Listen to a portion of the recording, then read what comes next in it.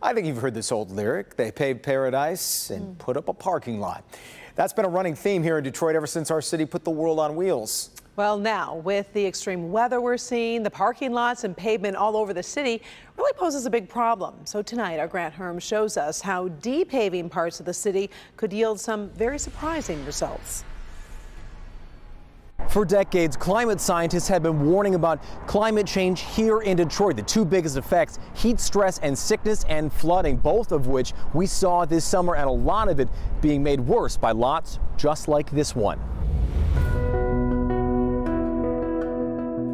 Of Detroit's 139 square miles, 75 are impervious, and a lot of that is pavement, roads, and sidewalks. It makes sense. It's hard to have Motor City without places to drive or park, but those very same things that were drivers of Detroit's booming economy are also driving the worst effects of climate change. It just means that we're kind of feeding into this loop of warmer days, warmer temperatures, and then with pavement and with buildings and concrete, all of that heat is absorbed, and then that exacerbates the climate situation. There's nowhere for that heat to go, in other words. That's Nick Schruck, an environmental law professor at Detroit Mercy. What he's talking about is the heat island effect, and Detroit has some of the worst in the country. Concrete and asphalt are good at trapping heat from the sun, much more than grass. In one EPA study done at the peak of summer, pavement routinely hitting temperatures between 120 and 150 degrees, compared to grass, which has been shown to be sometimes 40 degrees cooler than pavement. This map from the city of Detroit shows just how much of Detroit is pavement or hard surfaces that trap heat. More heat means more heat stress and sickness like heat stroke.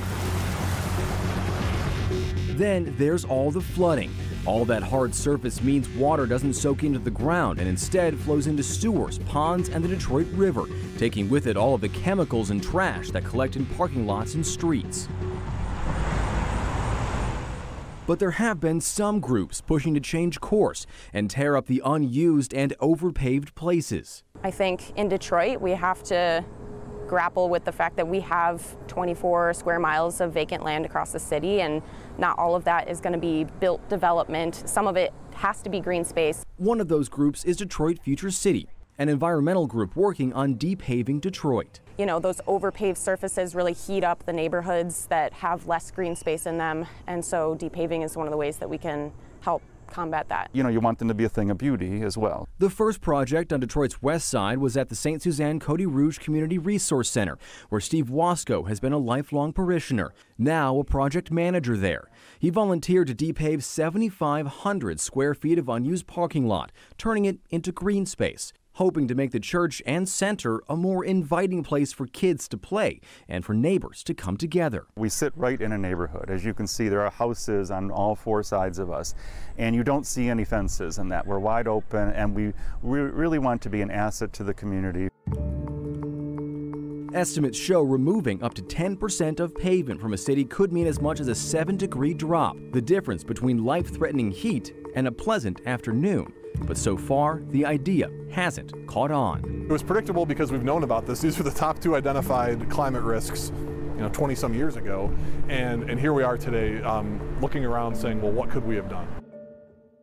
Lots to think about there. Thank you, Grant. Some de-paving projects can also be turned into things like rain gardens to collect rain, support a garden. They're also used as educational spaces to teach science and engineering to kids. Oh, that is very interesting. Oh, yeah.